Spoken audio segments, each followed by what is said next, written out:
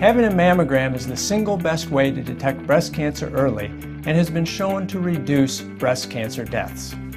That's because not only is breast cancer the most common cancer in women, but it is also the most common cause of death in women ages 40 to 55. For this reason, women over the age of 40 should have yearly mammography. A simple mammogram can detect cancers early on, while they're small and easy to treat. When breast cancers are discovered at this early stage, the 5-year survival rate approaches 96%. If a woman notices any changes in her breasts, such as a lump or swelling, redness or scaliness of the breast skin, dimpling of the breast skin, or bloody nipple discharge, she should contact her physician right away.